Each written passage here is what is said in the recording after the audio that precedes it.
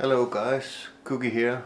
I just want to show you my settings for the EDTracker version 4.0.1 before I continue to show you how it tracks inside BMS.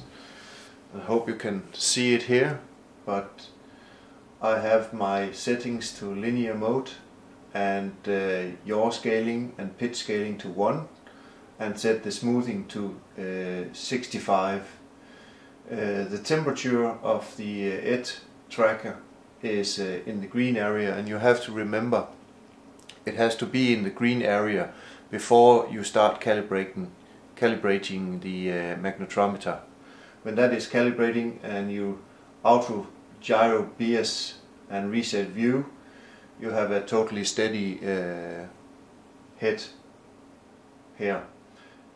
What I have done over here at the open track, hope you can see it, setting to the joystick and free track, and then I have the Acceler filter MK4, and you can see my settings here. I set it rotation to 90, translation to 70, order number 2 to 150, order 3 to 230, rotation deadband 1, translation deadband 1, exponent 1, and that is basically how I set it up now, and it's working really smooth in BMS.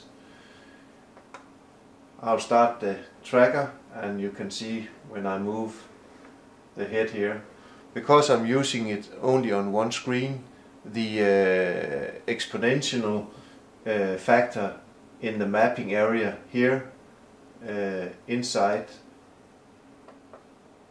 the open track 2.0, you can see my yaw is set to, when I move my head from 0 to 4 degrees, it doesn't move very much because that's my dead zone, and then it's accelerate up. So if I move my head about 30 degrees, then the EDTracker will move its head to 180 degrees. That means when I move my head 30 degrees left right, my EDTracker inside the BMS will basically look at my 6 o'clock. And the same for the pitch, and the same for the roll. The roll, I don't need much roll, so I basically have a very not so steep curve here. The asymmetric mapping below is when you check this, you can configure your left and right, or your up and low, or your roll left or roll right as you want to. But if it's not checked, both sides of your scale is synchronized. So when you look to the left and you look to the right, it does the same amount of stuff there. I had to invert my yaw, pitch and roll because apparently I have my USB set to left side of the head. But this here is actually how it tracks in here when I move it on the box. But let's see how it looks inside BMS, so we can get an idea how that is. I'll start BMS up, and I'll put on my head tracker, as you can see here.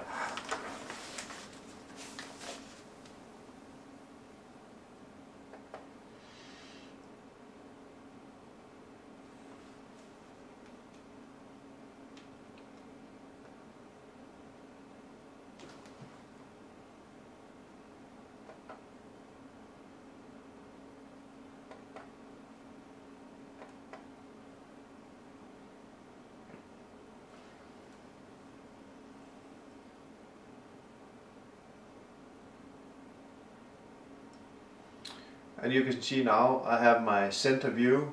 I can move my head a little up and a little down. It doesn't respond that much, but otherwise it tracks really good. After I work with the filter,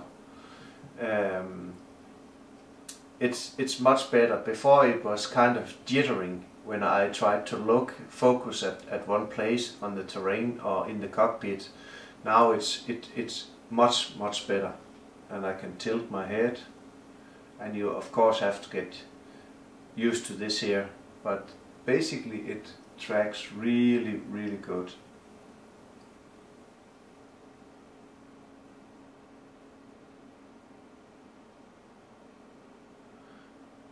And this here is only the first stage of the EDTracker test, but right now I'm satisfied with the result. It might need a bit more smoothing, I don't know, but I will check that later. Of course we don't have any X, Y and Z axis here, but we don't need that when we have our physical cockpits. So basically we just turn off the cockpit and look around and see what is happening here.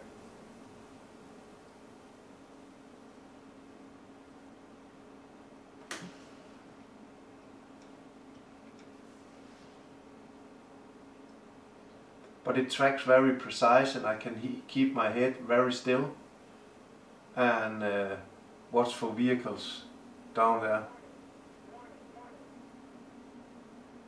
And I'm stalling. Okay guys, that's about it for now.